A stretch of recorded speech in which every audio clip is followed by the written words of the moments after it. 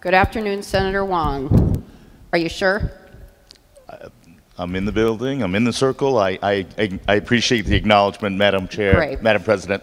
I rise in support, and I want to acknowledge the very good efforts of the Senate Chair of the Public Health and also the Children's Committee. Both of these committees had integral input in this bill, and I also want to acknowledge there were components of this bill through many other committees, some of which related to education.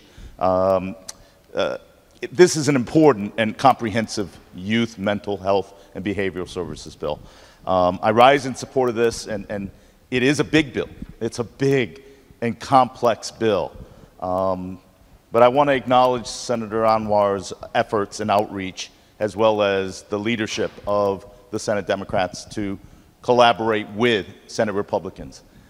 We have said many times in regards to youth mental health and behavioral services, it has no party affiliation. It is not a Democrat, it is not a Republican, it is a community mental health priority.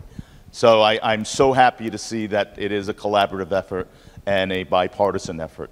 That being said, I wanted to also acknowledge another big part of this bill that will be addressed and will be mentioned of, and I wanted to offer my perspective on it. This will have a significant fiscal note. It is going to be in the tune of $200+ million in regards to the program. I know in the initial outlay of this area through the Office of Fiscal Analysis that the American Rescue Plan Act funds will be used, and that the second outline, the next 2 to 3 years, it would be comped in regards to our budget calculations.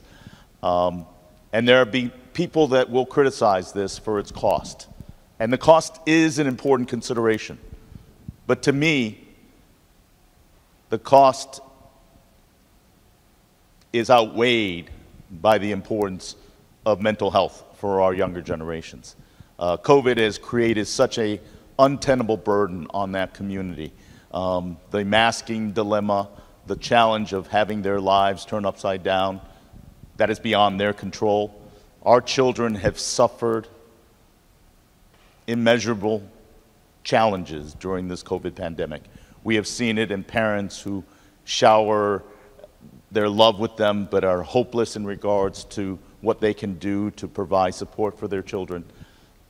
This bill is a testament to parents who have spoken out and fought for their children's well-being and thoughts of how the pandemic has impacted their lives.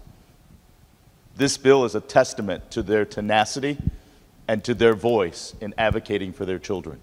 I'm very grateful that this legislative body has heard those parents, those grandparents, those caregivers loud and clear. This bill reflects that. This bill reflects this circle's acknowledgement that those parents' voices rang true, rang persistent, and rang visionary. And when we talk about the budget impact of this bill, I've heard so many times from Senator Kelly that budgeting is about priorities. This is one where the priority and the well-being of our children as they grow into adulthood, that the trauma and the challenges of mental health are cared for just as we do on physical health. I'll leave by this as the ranking member on the Insurance Committee. We have looked at mental health parity. I think one thing that should be a focus of this as we move forward is truly look at mental health insurance parity to ensure that those individuals that have the plan that they pay for and look for protection of their loved ones provide parity to ensure that they get the necessary care possible. So I urge support of this bill. I do want to acknowledge that there is a significant fiscal cost, but I will leave again. Budgeting should be about priorities.